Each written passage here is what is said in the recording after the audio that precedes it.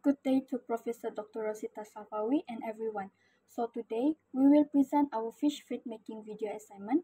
I'm NATLIA and I will present about the importance of our selected species, which is the juvenile of Nile tilapia or Oreochromis neuroticus. As we know, the tilapia is famous with the high potential of easily to raise and harvest. The commercial benefits including the fast growth, resistant to disease, a diet of readily abundant algae and zooplankton, and high demand in market. Hence, they are cheap, simple preparation and mild flavor. Moreover, juvenile tilapia is known as the omnivorous that consume both of plants and animals. Hello, my name is IRFAN bin Abdul GHANI. Matrix number PS 2110326. I am going to present about nutrition requirements for tilapia. There are 5 nutrition requirements for tilapia, which is protein, lipid, carbohydrate, vitamin, and minerals. Firstly, protein. The 10 essential amino acids required by Nile tilapia are the same as those required by other finfish. Protein needs for optimal growth have been observed to vary according to on dietary protein quality, fish size or age, and diet energy amount. Next, lipid. The minimal need for dietary lipids in tilapia diet is 5%, while diets containing 10 to 15 lipids have been shown to boost growth and protein consumption efficiency. The quantitative requirement for omega-6 PUFA in Nile tilapia is around 0.5 to 1%.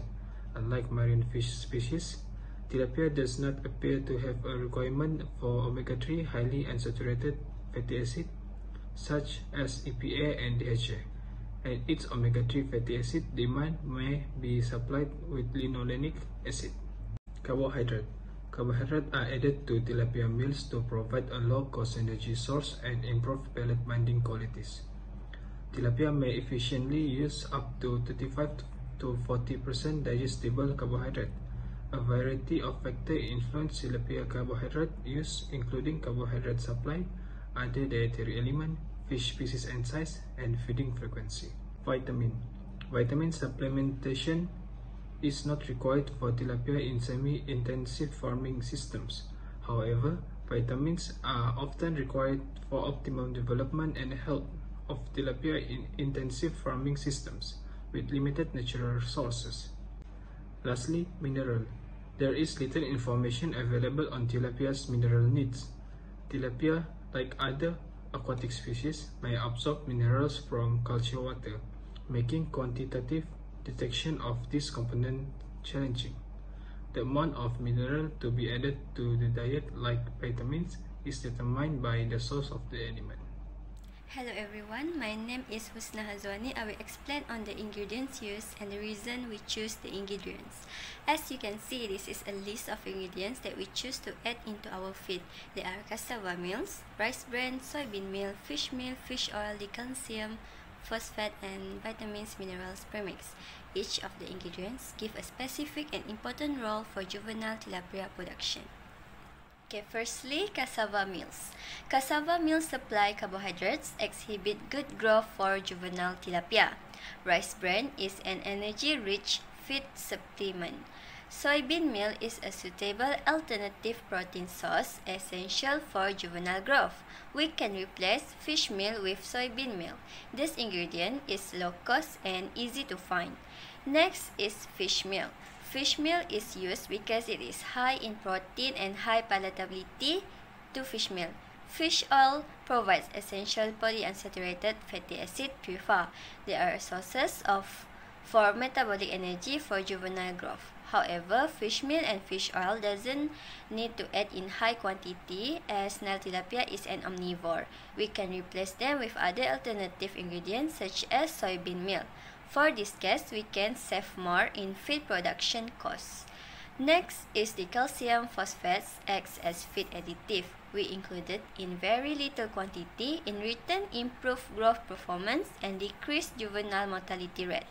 Lastly, vitamin and mineral premix are formulated to ensure healthy juvenile with efficient feed conversion ratio (FCR).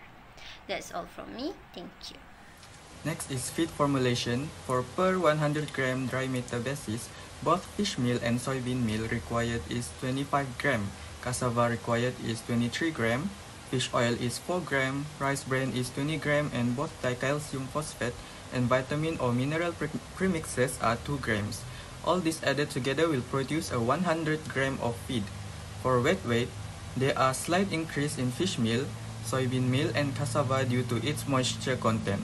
To get the amount of ingredients required to make a 5,000 gram of feed, each ingredient's wet weight needed to be multiplied by 50. These are the chemical compositions of each ingredient. For protein, fish meal contains the highest among the ingredients with 65.25% of it are protein. Came in second with 45.50% is soybean meal.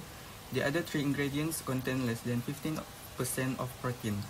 For lipid, fish oil contained the highest with 17.2% and soybean meal with 16.29%.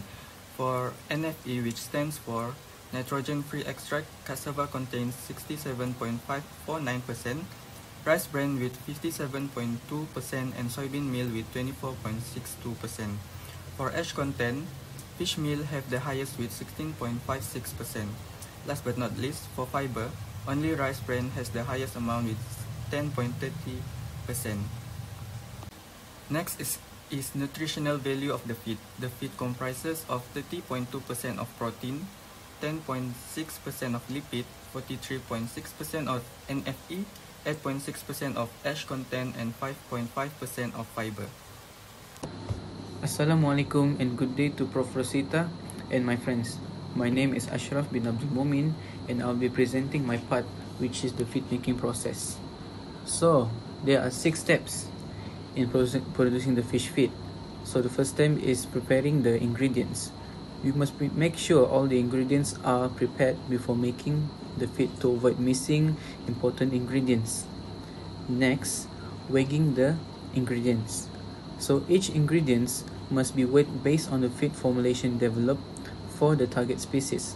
For instance, weigh the fish meal exactly the same as the feed formulation so that the nutrient composition for the feed does not change. After that, mixing the ingredients. After weighing, the ingredients must be poured into a basin to be mixed with the other ingredients by using our hands. Fish oil and water will be later added after all the ingredients has been added and mixed well. Then, after mixing up all the ingredients, the mixture will be poured or put into the grinder to produce small pellets. The mixture must be pressed slowly into the grinder so that the pellets produced will be compact. Next, the small pellets will be dried inside an oven overnight. This is to produce dry pellets that can have longer lifespan. Finally, the dry pellets will be kept in a sealed transparent plastic and stored inside the storage rack to maintain its lifespan and avoid the pellets from being lethargic. That is all from us. Thank you and have a good day.